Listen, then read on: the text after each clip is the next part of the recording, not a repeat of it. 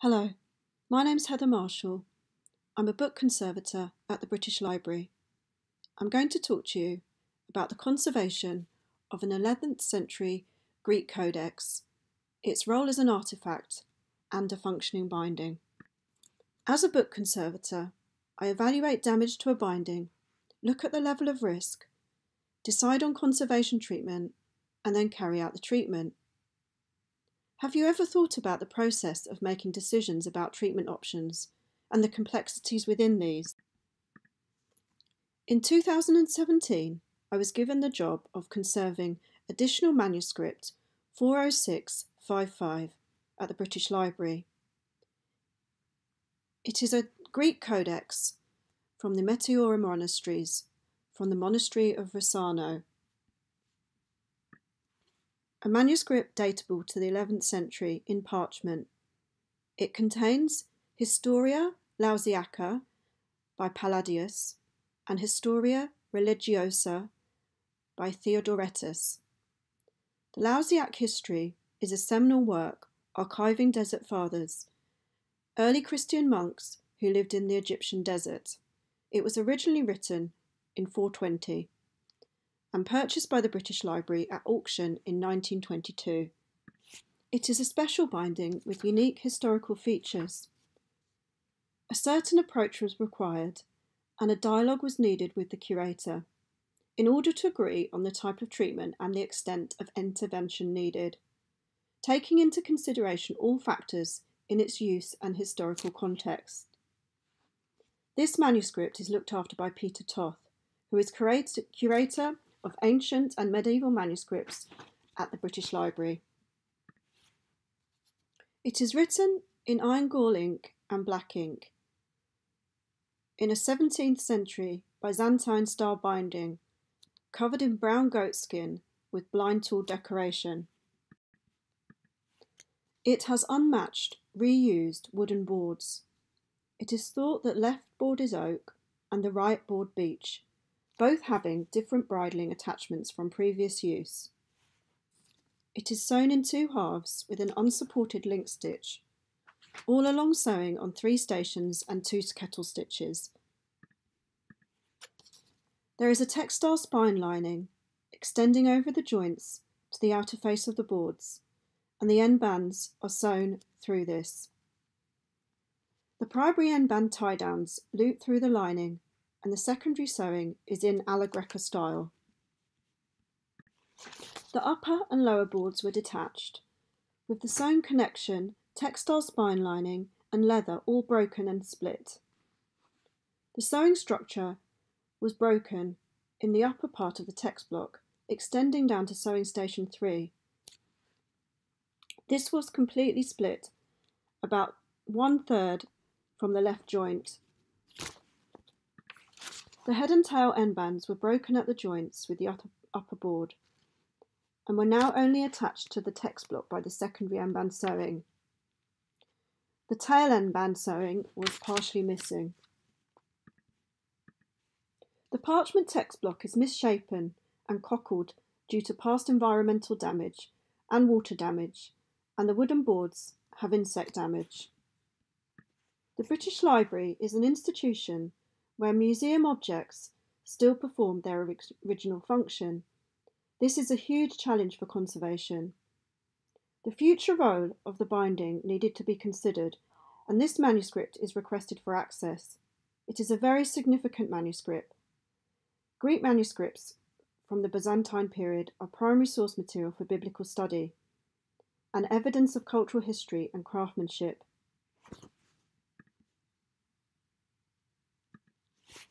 The structure was very damaged and was unable to be requested by readers or handled safely. The treatment aim was to return the binding to a functional state, to stabilise and preserve the current structure. Also to preserve all evidence of craftsmanship.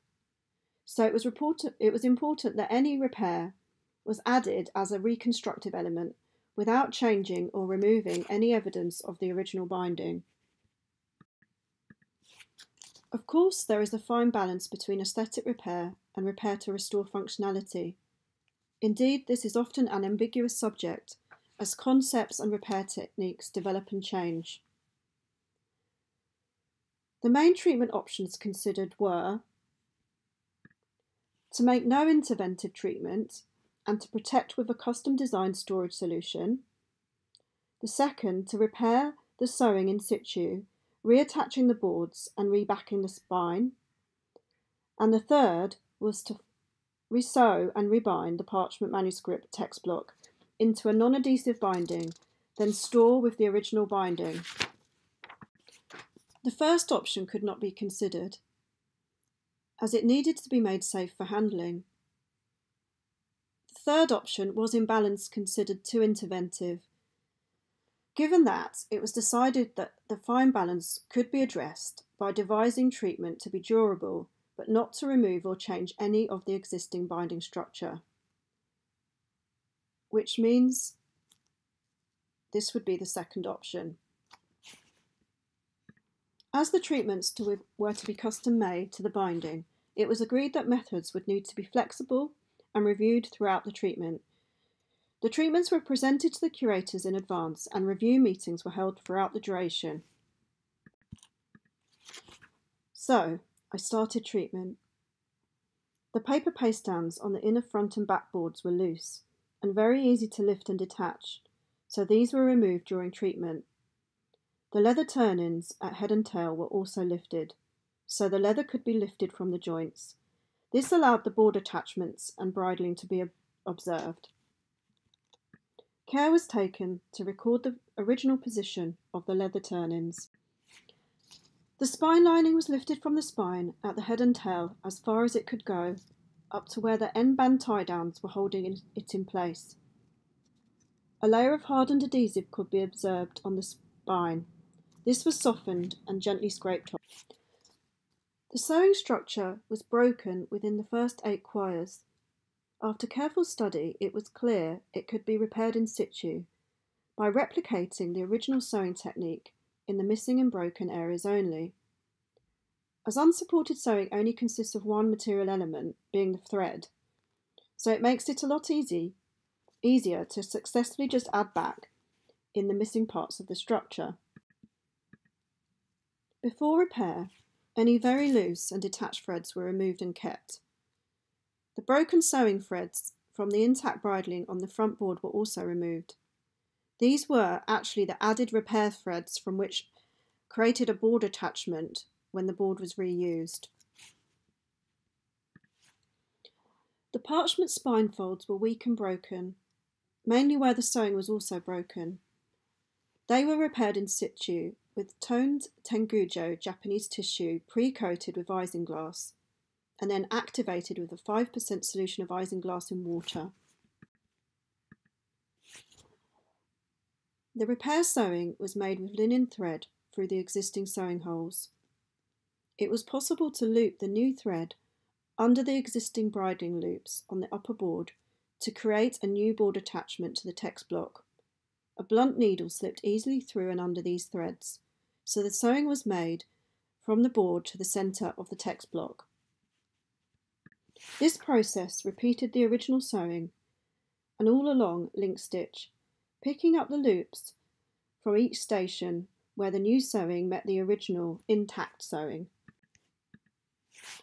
In this way, the sewing was replicated only where needed, down to quire 8 where the sewing repair was only made at station 3. This slide shows 3 link stitch sewing repairs and repairs to kettle stitches. At the broken lower board attachment, sewn loops were made from inside the gatherings of the intact sewing, and a new bridling was made using the existing sewing paths. Replacing the missing parts of the sewing pulled the structure back together, ensuring that the text block was solid and that the warped parchment fitted back together also. The shape of the spine naturally fell back into place with a slight round. To consolidate and protect the spine, sectional linings of Japanese paper were adhered with dry wheat starch paste. A new aerolinen spine lining was then pasted to the spine and over the back edges of the boards, reaching over the joints, to reinforce the repaired board attachment. This drawing shows the sewing structure without the text block. There are two repair threads which were used. These are shown in green and blue.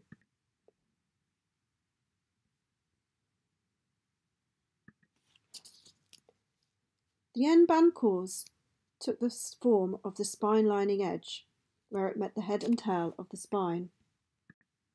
The primary sewing consisted of thread sewn through the spine lining in simple loops, extending down through the centre of the gatherings and through the spine lining to form the tie-downs. The secondary end bands were sewn in alla greca style. The end band at the head was broken at the join with the upper board. Some of the primary end band tie-downs were also broken and loose. The end band sewing at the tail was detached and partly missing at the upper joint. End bands play a large part in the structure of a binding with unsupported sewing, helping with the board attachment and shaping and controlling the opening of the shape of the spine. So repair and consolidation was key in returning structural stability to the manuscript.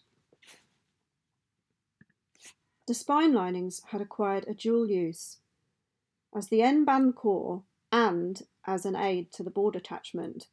So it was decided this area would need extra strength and support.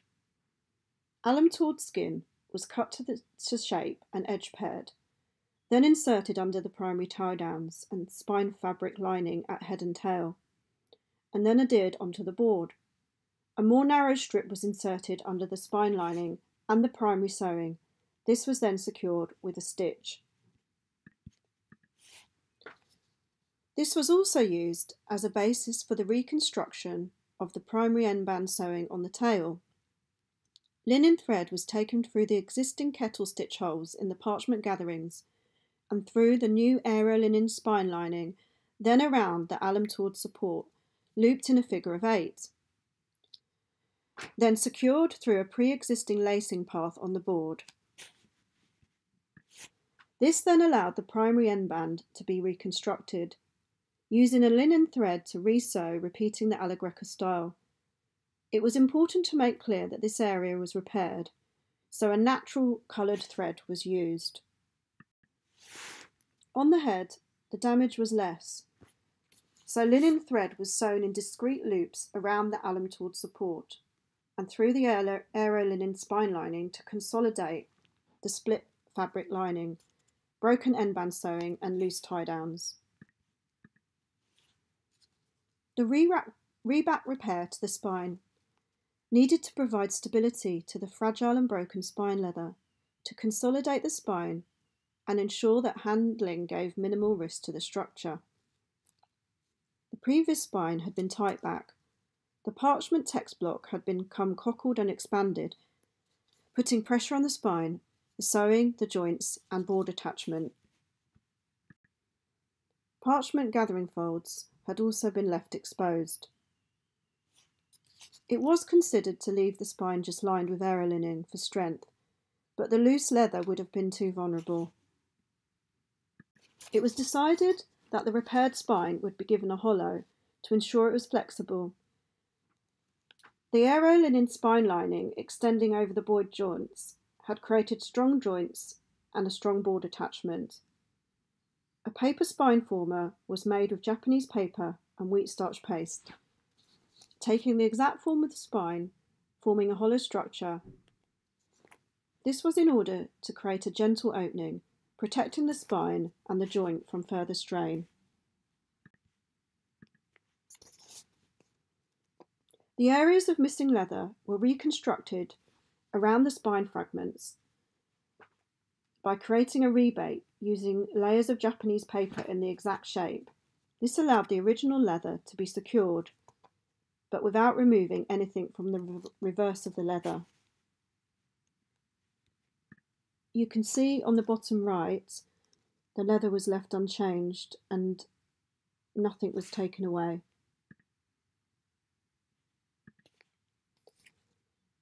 A palimpsest manuscript was discovered under the paste down on the inner left board. This was Greek script written on paper and was probably a paste down if the board had been reused from another binding. It was an exciting discovery as it had not been viewed before.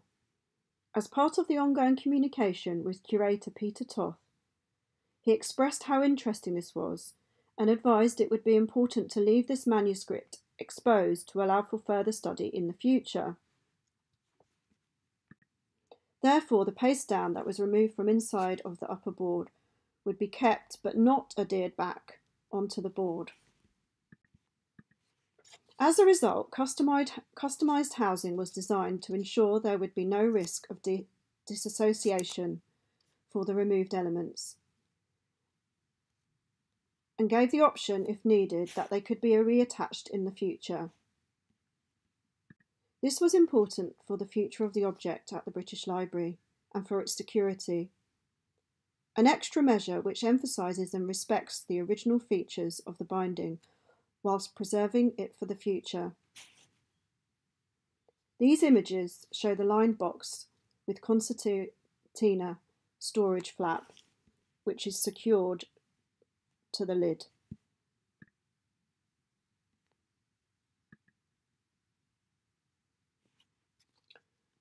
The work done on the binding has left it safe for handling and has given valuable insights into the advantages of custom in situ treatments.